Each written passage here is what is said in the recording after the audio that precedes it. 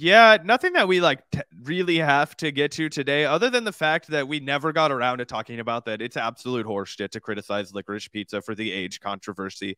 We can wrap with that story today because Gavin and I both love Paul Thomas Anderson. I think it's safe to say we both loved Licorice Pizza.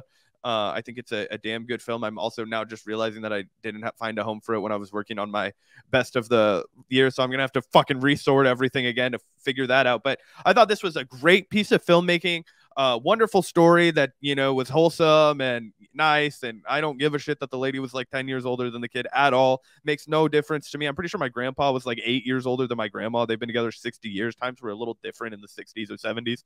Not to excuse that behavior now, like Zach's a fucking molestation apologist, but like fucking I just didn't even stand out to me as a problem that somebody could be outraged about in the film. Like it's completely like it's a worthless criticism in my mind.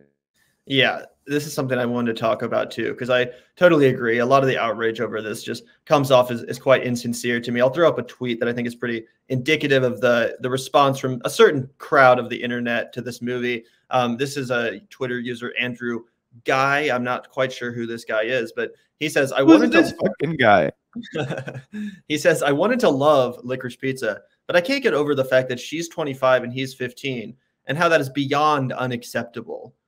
Just in case anyone thought that was acceptable, Andrew wants you to know that it's beyond unacceptable. Also, PTA decided to inject some horribly racist, out-of-touch humor. A big miss for my favorite director. Any lovers of the film out there? Yeah, there actually are quite a few lovers of the film. And obviously, nothing's above criticism. It's everyone's right to have their own take on whatever movie. And if it really did bother some people, then that's obviously, like I said, they're right to feel upset about it. That being said, to me personally, one thing that I've always felt when it comes to my movies is that I don't want them to moralize me. In fact, I quite despise it when a movie comes at you with this extremely moralizing tone. It wants to be 100% PC. It doesn't want to, ruffle anyone's feathers. No, I far prefer a movie to kind of to dip its toes into a little bit more uncomfortable or taboo waters, to kind of go where some other movies might not go. And again, just because a movie depicts something doesn't necessarily mean it's condoning the behavior or saying this is 100% morally acceptable. Go and copy the actions of the characters. No, that's not the point of movies. And again, I don't want movies to moralize me. That's the opposite of what I like from my cinema. And there's a lot of movies that have similar plot lines that what we see in Licorice Pizza, with a much younger character romantically pursuing a much older one, or vice versa. Think about Scott Pilgrim versus the World.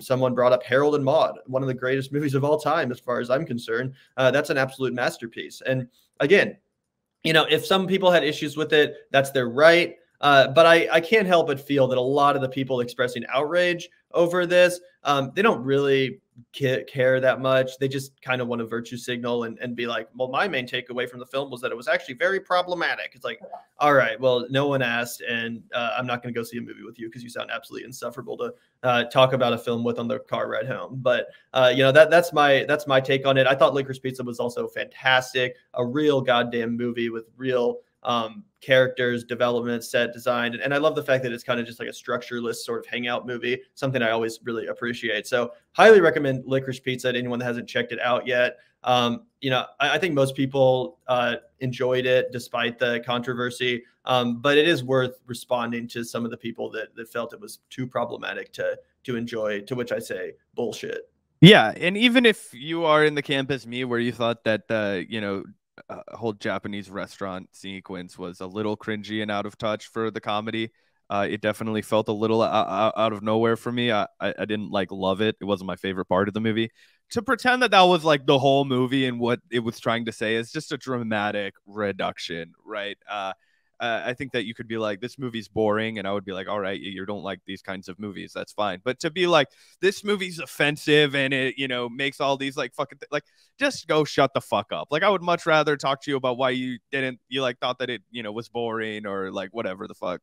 I would dramatically disagree with that assessment, but at least that would come across as a fair criticism to me. It's like, you saw the movie, you didn't like it. It wasn't like you were trying to get 100,000 favorites on Twitter by being oh my god, I do have principles well, Cooper Hoffman is not a that's a bad thing. I don't know.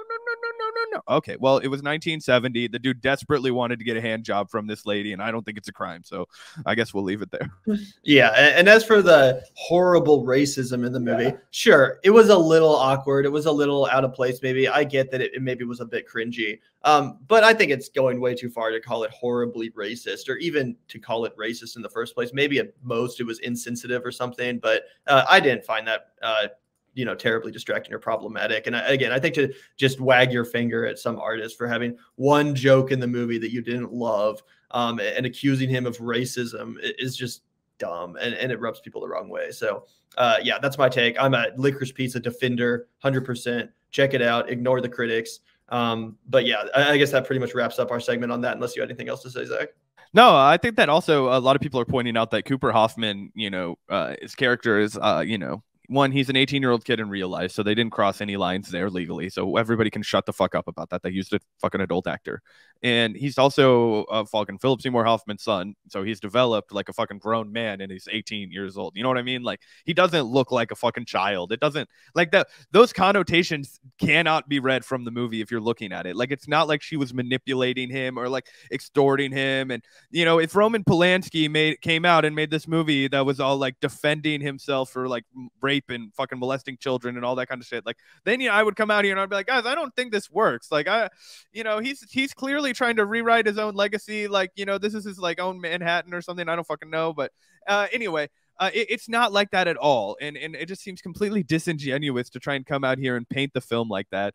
It was a great movie. It more fits in the realm of like a Dazed and Confused kind of a deal than like a Harold and Maude. You know what I mean? Even if the subject matter is still there, that plot element is still utilized. So yeah, it's a fun, laid back, low key movie. It doesn't have anything to say about like grooming your lover, I promise.